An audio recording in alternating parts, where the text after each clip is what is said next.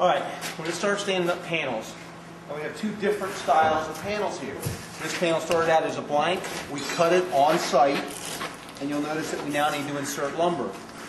This lumber is cut to length, and will ultimately end up in this location. We need to marry this panel up to this panel right here.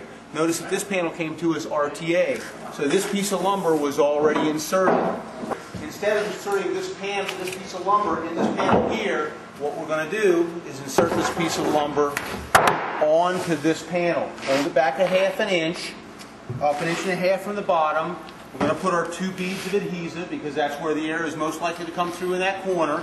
And then when we attach this panel, we're going to shoot 12 to 16 nails down into this piece of lumber.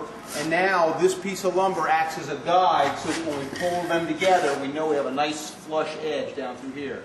It's a good thing to do.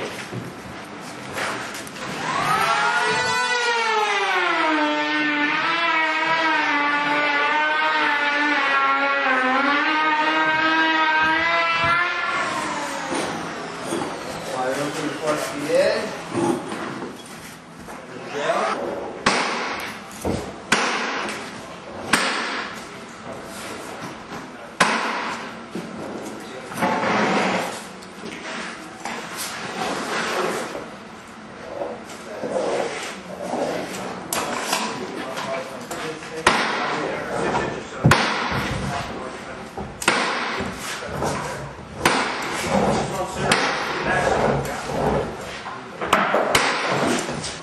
Much better off to take this panel, put it in a position like that, where it started on the bottom, and now we're going to zipper the panel together. So we pull it up, and pull the two together. Okay?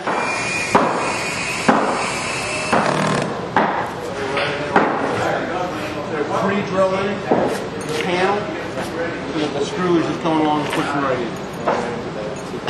Alright?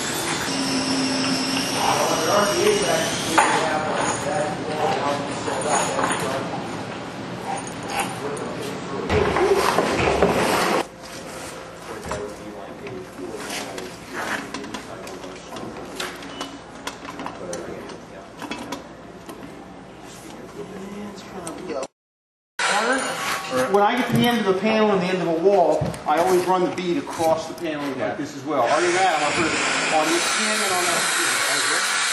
Just put it right in the middle. Right in the middle. Okay. Right there. Yep.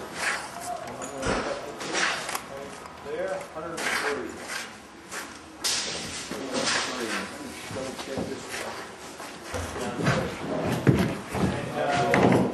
I'll show you how to define it. I know you had mentioned the second one, but I haven't seen the second one. Yeah. The red one. Second what? Cocking gun. Did you look for it? Okay, so we've applied that 2x4 to the corner, and that's going to lock that together. There we go. Oh, there's like a well. Full plate right there. Okay.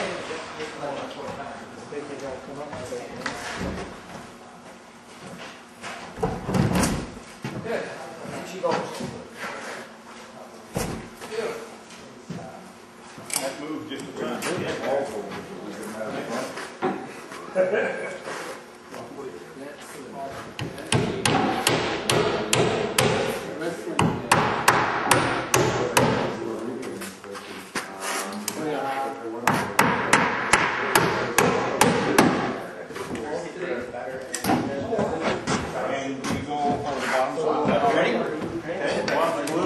Yeah. Oh, yeah. where we got to, as we put the screws in, we've got to keep the panels flush with the corner because we don't have that 2x4 to lock us in. So get somebody on that drill driver